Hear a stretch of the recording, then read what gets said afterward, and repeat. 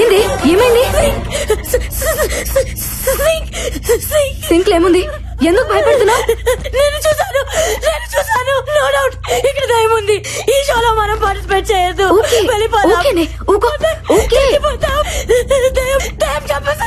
దయ్యం చంపేస్తుంది. ఏ బుజ్జి, నువ్వు అనవసరంగా భయపడుతున్నావు. ఈ రోజులో అలాంటివేమీ ఉండవు. నందు, ఆ సింక్ లో చేపట్టిగానే ఒక అమ్మాయి జుట్టు బయటికి వచ్చింది. సింక్ లో ఎందుకుంది? ఐ థింక్ దయ్యమే చంపేసి అందులో వేసేసి ఉంటుంది. అంతా నీ భ్రమ. దెయ్యం లేదని ప్రూవ్ చేస్తాను చూడండి. వద్దు నందు, వెళ్ళదు నందు, ప్లీజ్ నందు.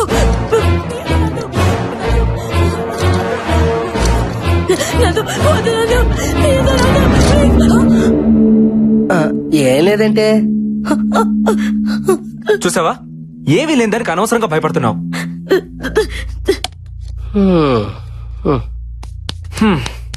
ప్రూవ్ అయింది కదా, ఇంకా టెన్షన్ పడకు. ఈ మహాల్లో దెయ్యం లేదు, గీయం లేదు. ఉంది, దెయ్యం ఉంది. ఏ అశ్విన్, నువ్వు కూడా అలా అంటావేంటి? You know I'm a doctor. Science చదివితే తెలుస్తుంది దెయ్యం అంటే ఏంటో, దేవుడు అంటే ఏంటో. ఏదో శక్తి మనల్ని నడిపిస్తుందని తెలుసుకోవడానికి సైన్స్ చదువుకోవాల్సిన అవసరం లేదు మిస్టర్ నందు. సెన్స్ ఉంటే చాలు. అంటే ఏంటి?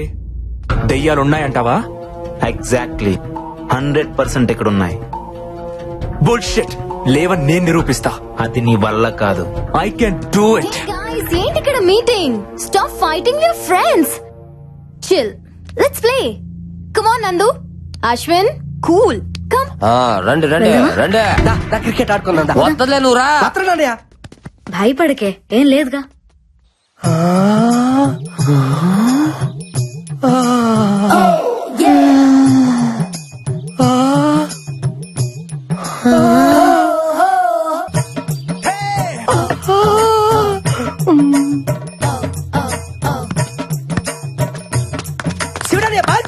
అదే చూస్తున్నా. చూస్తారువా? బాగా.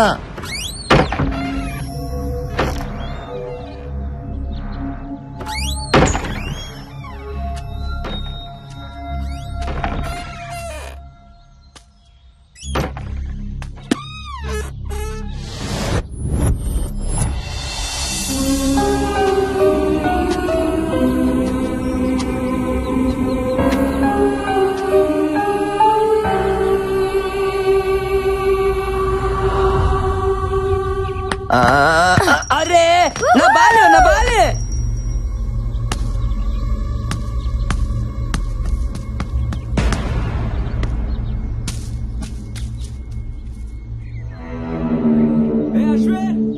అశ్విన్, బాల్.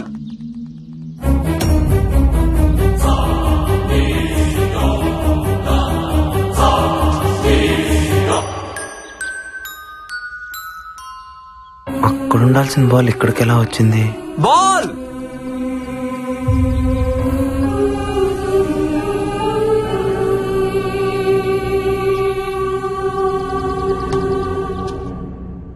ఆ బంతి ఎలా వచ్చింది డైరెక్టర్? ఆత్మలకు మాత్రం ఆడుకోవాలని ఉండదా? దెయ్యాలు క్రికెట్ కూడా ఆడతాయా? మొన్న వరల్డ్ కప్ మ్యాచ్ లో బెట్టింగులు కూడా వేసినాయి తెలుసా? What are you talking? ఇంకోసారి టాకింగ్ అన్నమాట దెయ్యాలతో డేటింగ్ చేపిస్తాను. అయ్యా అలా అన్నా బాగుంది. సినిమా చూపుతామా నీకు, సినిమా చూపుతామా సినుకి నీతో సిడి కుటితమామా మామ, సినిమా చూపుతామా.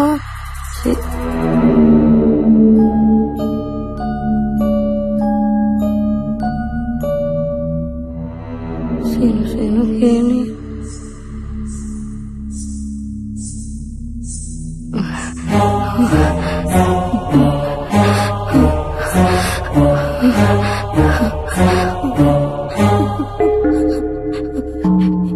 ఎవరు?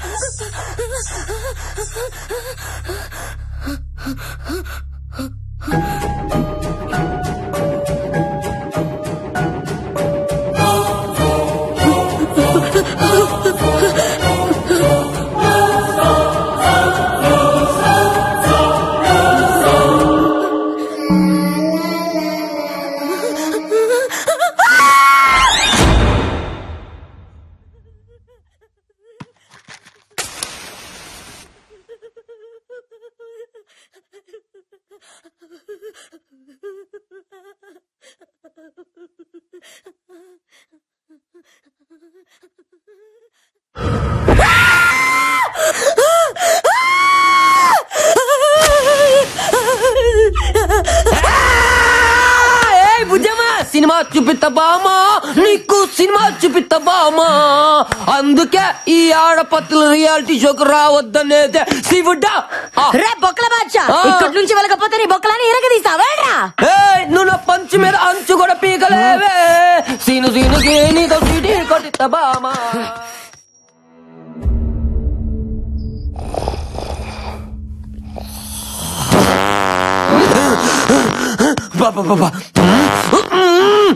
అడ్డమైన గడ్డి తినడం, మా ఆయుష్తో ఆడుకోవడం.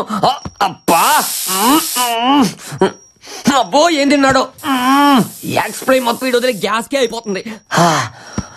అమ్మా వీడి భయంతో బాత్రూమ్ కూడా వెళ్ళట్లేదేమో.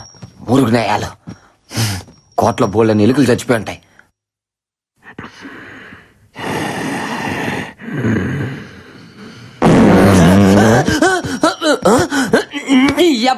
దెయ్యం ఈ కోట్లో లేదురా, అది సీట్లో ఉంది. దెయ్యాలు మన దగ్గరకు రాకూడదంటే ఇలాంటి స్పెషల్ ఎఫెక్ట్లు ఉండాలి శివుడని. మాటి వాళ్ళకి చెప్పి ఎలిమినేట్ చేపిస్తా. ఇలాంటి గబ్బునాయలు ఉన్నంత కాలం స్వచ్ఛ భారత్ స్వచ్ఛత ఉండదురా. ఇంకా నేను ఫ్యాన్ వేసుకోలే, కోటంతా బాగేది.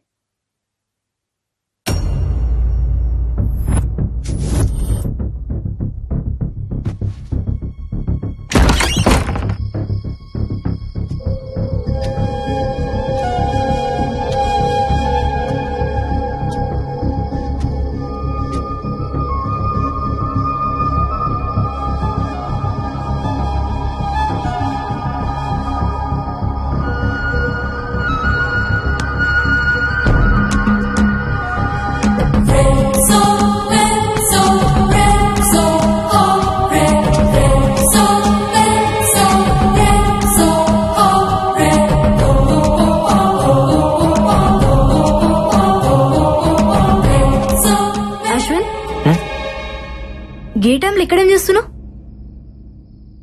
ఇక్కడ ఏదో ఉంది బాలా. మార్నింగ్ మనం క్రికెట్ ఆడుతున్నప్పుడు బాల్ వచ్చి అక్కడ ఆగింది. బట్ తర్వాత ఆ బాల్ దాని అంతటా అదే నా వైపుకి వచ్చింది. అది ఎలా వచ్చిందో అర్థం కావట్లేదు. మేబీ గాలికి వచ్చిండొచ్చుగా. ఎస్, గాలే.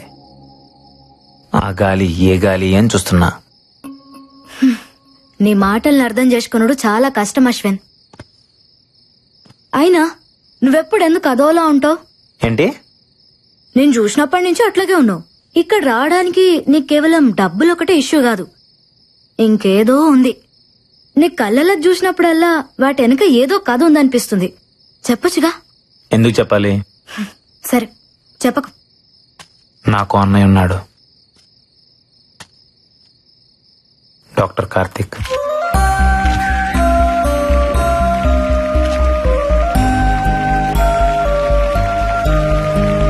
Congratulations, Dr. Karthik. I'm honored, sir. Thank you.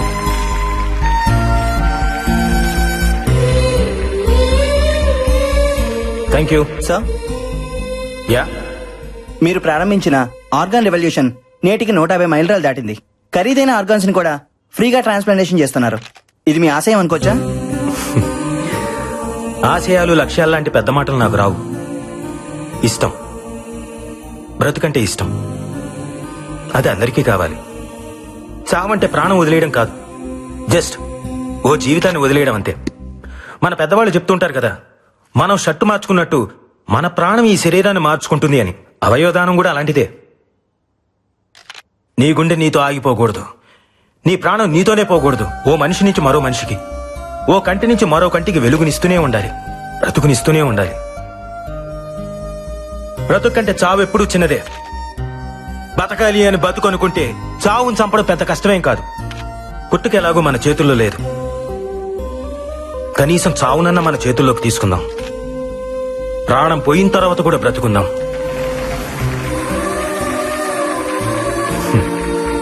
Doctor గారండి, అవయవదానం కొన్ని మతాల వాళ్ళు అంగీకరించారు కదండి, పైగా ఇది పాపం కదండి. ఈ మూఢనమ్మకాల వల్లే వరల్డ్ పాపులేషన్ లో మన దేశం సెకండ్ ప్లేస్ లో ఉంది. ఆర్గన్ డొనేషన్ లో మాత్రం లాస్ట్ ప్లేస్ లో ఉంది. మార్స్ కి మంగళ్యాన్ని పంపించి సైన్స్ లో ముందున్నాం, కానీ కామన్ సెన్స్ లో మాత్రం ఇంకా వెనకే ఉన్నాం. భగవద్గీత, బైబిల్, ఖురాన్ ఏ పవిత్ర గ్రంథమైనా చెప్పింది ఒకటే, ఒకడి కోసం కొట్టుకునేది గుండె కాదు, అది సమాజాన్ని కదిలించాలి. అట్లీస్ట్ మన చావు ఒక్క మనిషినైనా బ్రతికించాలి. దయచేసి ప్రాణాన్ని వృధాగా పారేయకండి, అది పనికొస్తుంది.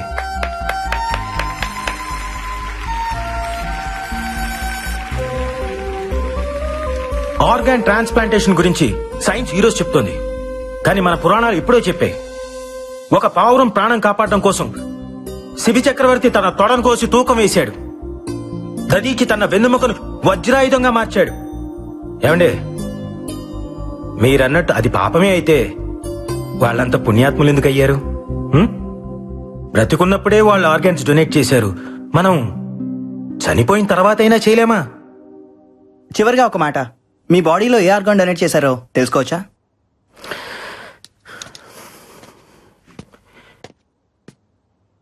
ఈ బాడీని డొనేట్ చేశాను.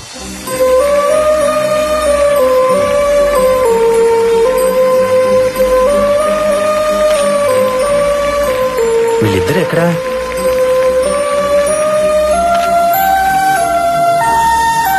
అరే, ఎక్కడికి వెళ్ళారమ్మా?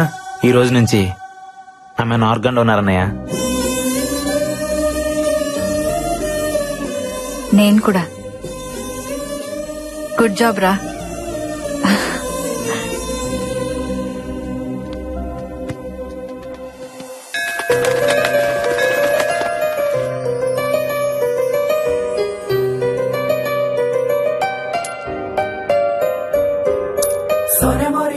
దేవుణ్ణి నమ్ముతావా? నీకిదిమ్మని ఆ దేవుడు నన్ను పంపించాడు. అలా ఎంతో సంతోషంగా ఉన్న టైంలో మా అన్నయ్య చనిపోయాడన్న వార్త విన్నాను. చంపేశారు. లాస్ట్ టైం మా అన్నయ్యని ఎక్కడ చూశానో తెలుసా? మహల్ బావిలో.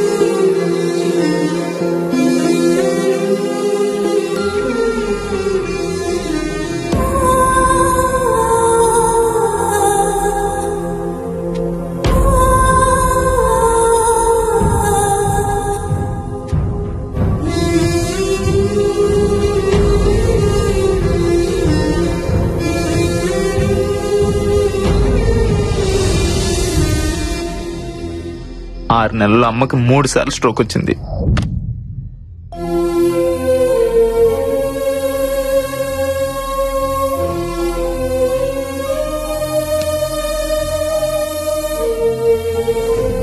అమ్మ ఆపరేషన్కి డబ్బు కావాలి. మా అన్నయ్యని చంపిన మృత్యు ఈ మహల్లోనే తిరుగుతుంది. నాకు అది కావాలి, దాంతో వచ్చే డబ్బు కావాలి. దేన్ని వదలను.